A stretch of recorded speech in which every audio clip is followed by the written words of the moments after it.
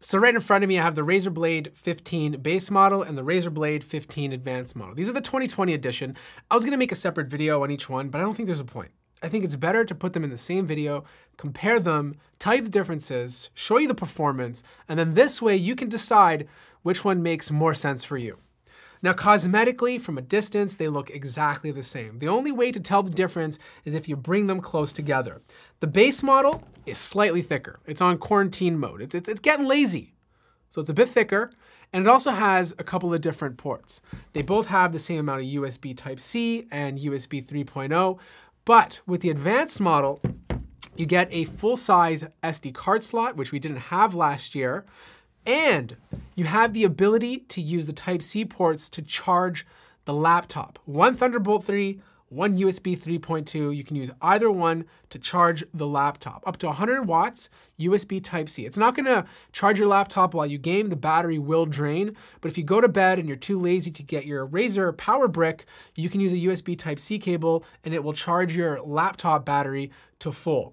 Now, the base model does not have an SD card slot, but you do get a full-size Ethernet jack, which you don't get on the advanced model.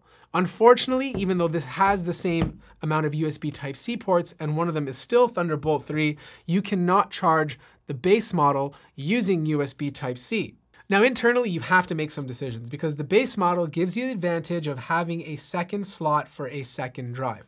Both of the drives on the advanced and base have the same read and write speeds, but you do get a smaller battery with the base model. 65 watt hours compared to 80. However, the battery life difference between both of these products is very insignificant. Even using the hardware mux on the advanced model, which is only available with the advanced model, and switching it to NVIDIA Optimus, I was only able to squeeze out 3 hours and 41 minutes compared to 3 hours and 30 minutes with the base model. You have 2 slots for your RAM, expandable up to 64 gigabytes, swappable Wi-Fi 6 cards, but you do get a vapor chamber cooling solution with the advanced model compared to just your regular fans and copper heat pipes on the base model. Now, does the vapor chamber really make that big of a difference? I think it does, but in this situation, we're just not seeing it. This is running the i7 10th gen CPU. This has 8 cores, the 875. Whereas this one is the i7 10th gen 750. This is running with 6 cores.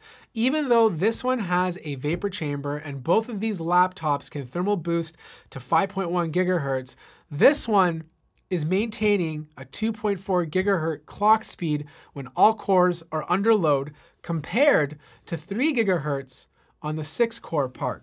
That's a big difference in terms of speed if you're a gamer. Higher clock speeds provide better frame rates at 1080p. It might not be drastic in a lot of games, but some games you can see anywhere from a 5 to 10 frame per second difference. Now, if you're a content creator, the 2 extra cores are nice, but Razer is so conservative with their cooling that they never allow this laptop to get hotter than 80 degrees Celsius. And because of that, this thing is driving like a Prius. Razer needs to get back into the shop, fine-tune the BIOS, let this get a little hot, not too hot, but get it a little hot. Let's turn this guy into a Lamborghini. Heat management is obviously good since Razer is very conservative. Nothing gets too hot.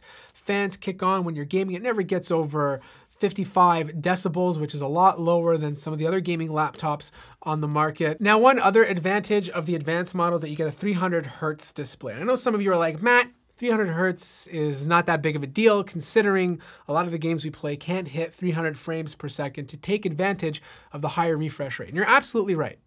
But you do get a lower response time, 3 milliseconds compared to 5 milliseconds with the 144 hertz display on the base model. You also get Windows Hello with the advanced model, whereas on the base model, it's just a regular webcam. Now, there's one thing I just noticed. The base model has a different hinge system.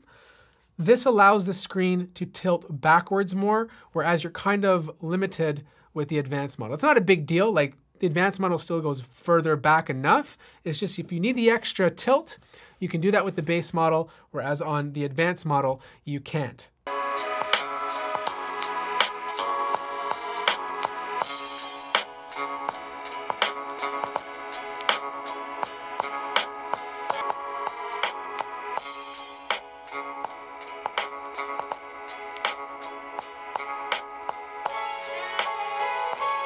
Now the keyboard layout and design are the same on both models. They haven't changed since last year. The only difference is that the shift key on the right-hand side is now bigger. It's a lot easier to access compared to the previous one. It was never that big of a deal on the 15-inch model, but more on the 13-inch, but I'm glad to see Razer streamlining it across its devices.